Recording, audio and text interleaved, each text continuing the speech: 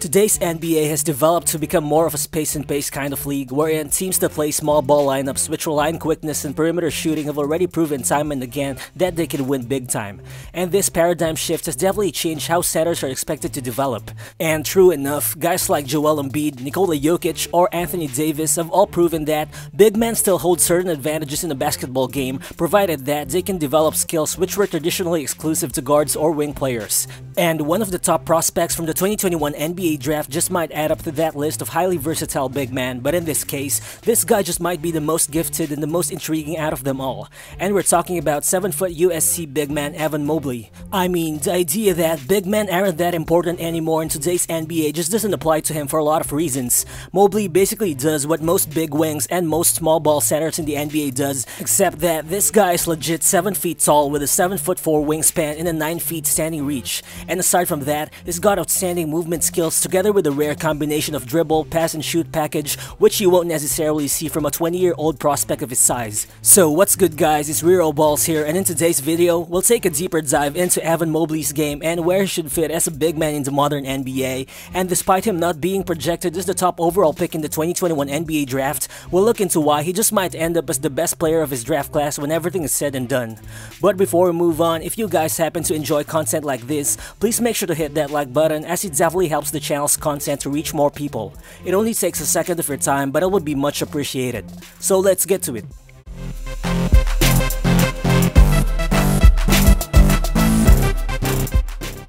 If there's one NBA player who could be considered as Evan Mobley's parallel, it's definitely Anthony Davis. And I mean, this isn't necessarily a comparison based on playstyle or anything, but if you look at it, just like AD, Mobley also grew up playing as a guard before he hit a sudden growth spurt in high school, which basically explains all those guard skills that he has. And aside from that, he just shares a lot of accolades with AD even prior to entering the NBA. While playing for Kentucky, Anthony Davis became the only player in history to win the Freshman of the Year, Defender of the Year, and the Player of the Year award in a major NCAA conference, until Evan Mobley joined him as the latest player to do that while playing for the USC Trojans in 2020 to 2021. And in his sole collegiate season, Mobley averaged a steady 16.4 points, 8.7 rebounds, 2.4 assists, and 2.9 blocks a game while shooting 58% from the field. Overall, Mobley led the Pac-12 conference in points, rebounds, blocks, win shares, and box plus-minus rating as well. And coincidentally, the last 3 freshmen to lead the NCAA in win shares before Mobley were Kevin Love, Kevin Durant, and Anthony Davis. And the only other freshman to lead the NCAA in box plus-minus rating since 2010 before Mobley were Zion Williamson and again Anthony Davis. And to top it off, Mobley also ranks second to AD among all big men drafted in the top 5 during the past decade in terms of combined blocks and steals average in the NCAA. Overall, Mobley fared better in this category compared to guys like Jaren Jackson Jr., Joel Embiid, James Wiseman, Karl Anthony Towns, and DeAndre Ayton. So I think you just can't help all the Anthony Davis comparisons, since at this point, aside from the obvious similarities in size and playstyle, Mobley and AD seem to just share a lot in terms of accomplishments and stats prior to entering the NBA. Which obviously validates the belief of most scouts that, provided he reaches his projected ceiling, Evan Mobley could end up being just as good or even better than Anthony Davis in the long run. But how good is Evan Mobley exactly, and what makes him a special talent? Well, first, for a big man, this guy is a game changer on defense, and I mean that in the best way possible. Mobley averaged 2.9 blocks per game in college thanks to his natural sense of timing and a systematic way of placing his blocks. I mean, he's just so good at protecting the paint to the point that he sometimes gives up position near the rim, or he even lets his man go by him just so he can get a better angle on a shot block.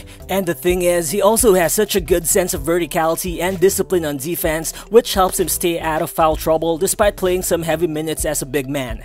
In fact, he only averaged 1.8 fouls in 34 minutes per game in college, and that is actually very impressive considering that he's USC's #1 option on defense too. And the best thing about Mobley is that he's also a great defender in space who can constantly defend quicker guys in the perimeter. He's able to defend switches, isolations, and the pick and roll really well because of his quick feet, and that paired with his good defensive instincts makes him one heck of a versatile defender. While in this clip, watch how Mobley effortlessly moves his feet in space while being able to defend the supposedly quicker player in the perimeter. Notice how he effectively mirrors his man's movements and stays with him until he ultimately catches him with a block.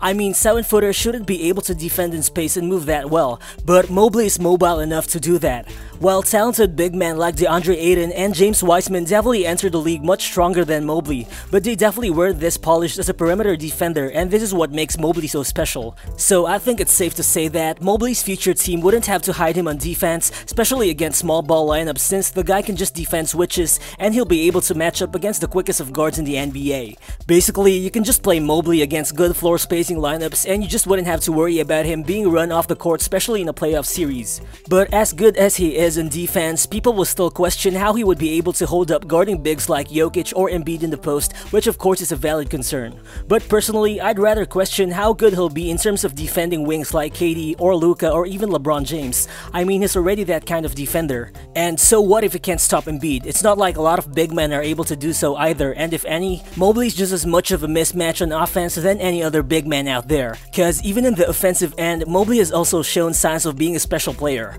Well, first of all, he has the ability to create his own shot off the dribble from almost anywhere on the floor, and for a guy his size, he definitely makes dribble and drive plays look so easy when in fact, going from the 3-point line all the way to the rim on the way to scoring the ball for a 7-footer requires ball handling, quickness, footwork, and body coordination combined. And currently, Mobley already has all of those locked into his skill set.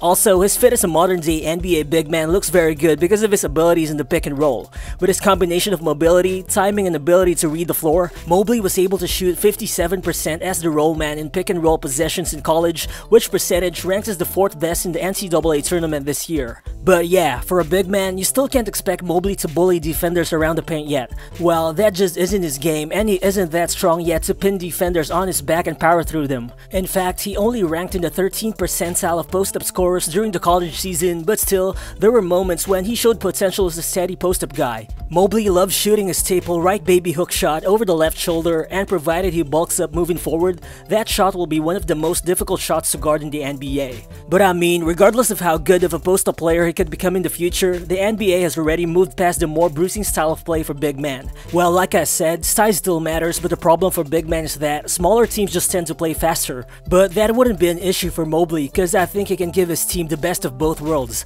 He'll give you perimeter skills without sacrificing size at the same time.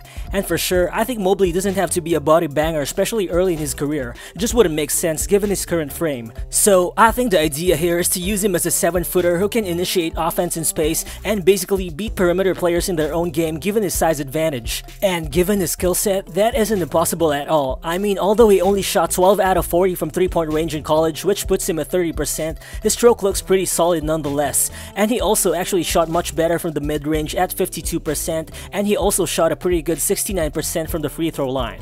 And although I think his release could still get quicker, the thing is, Mobley just looks like he isn't afraid to shoot. And most of the time, the kind of confidence that a player shows tells us more than the numbers do. And 40 attempts is definitely a small sample size, so I think it's just going to be exciting to see how he develops as a floor spacer in the NBA with a team that takes full advantage of his shooting potential. And speaking of potential, I think Mobley also has the potential to be sort of an oversized Bam Adebayo type of big playmaker with his passing abilities. While for a big man, Mobley is actually unselfish with the ball, and he always looks to make the right read, which often means finding his open teammates on the floor. Well, he only averaged 2.4 assists, but I mean, there's only so much a player can do when defenses crowd him, especially if there aren't a lot of distributors and shooters on his team. And this has been the problem for Mobley, as his USC team only ranks 112th in the country in assists per game and 295th in 3-point attempts for the season.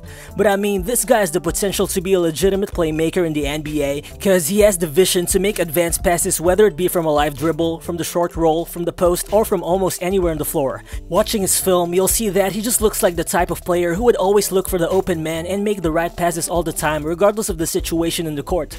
And with his passing, shooting, and defensive skills, he definitely looks like a guy who can be a two-way centerpiece for a good team in the long run. But with all that said, it's still worth noting that Evan Mobley is still an unfinished product. I mean, I'm pretty confident that his two-way skill will develop just fine at the next level, but how effectively he can use those skills will still depend on how he improves his body frame. I mean, for sure, everything will just be put into waste if he ends up just getting pushed around in the NBA. While at 210 pounds, and by looking at his lanky legs and high center of gravity, I doubt that his body is actually built to put on so much muscle in the future. But I don't think that's exactly a problem. I mean, these were also the same questions raised towards Anthony Davis prior to entering the NBA. In college, AD rarely posted up against other big men because he wasn't strong enough. While yeah, he gained 30 pounds since first entering the NBA, but to this day, AD still isn't the type of player who can physically dominate and power his way against stronger centers. But as we've seen, he's still able to impact the game in a lot of ways because of his skill and two-way versatility. And I mean, Mobley will enter the NBA a much more respectable shooter than Anthony Davis was. AD only shot 15% from 3 in college. So I mean, despite Mobley's underdeveloped frame, I think all signs point to him being able to impact the game in a lot of ways as a pro. Well, given his underdeveloped frame, at least early in his career, I think it's gonna be ideal to pair Mobley with a more traditional big man who can sort of take the punishment underneath the basket for him, while he plays more of like a power forward or stretch 5 role, who can defend the perimeter and be active as a weak side help defender on the post. Which is why I think landing in Cleveland with a big-bodied center like Jarrett Allen would be an ideal and realistic fit for him. But still, I think the Rockets would be crazy to pass up on this guy at number 2. I mean, aside from the unique opportunity of pairing him with another versatile big man in Christian Wood, I think the idea of Mobley being a pick-and-roll partner for an explosive scoring guard like Kevin Porter Jr. is just too good to pass on. And for sure, Mobley would most likely be able to establish a defensive culture for a Rockets team who had the 3rd worst defensive rating last season right from day one. But whatever happens, patience will surely be the key for any team that drafts Mobley. At this point, he still might be raw by NBA standards, but his skill set for his size just tells us that his development is going to be worth the wait. Well, the way I see it, Cade Cunningham will probably go number 1 because he's just that polished and he's already NBA ready playing his natural position. And for sure, Cunningham could definitely be the best player on a good playoff team in the future, but I think Mobley's tools will enable him to be a number 2 or a number 3 option in a championship team. And that's why I think it could be the best player from his draft class if he fully reaches his ceiling. So in your opinion, how good can Mobley become and how high should he get picked in the draft? Feel free to share thoughts in the comment section below. Again, this is Rero Balls and I'll see you on the next one. Peace.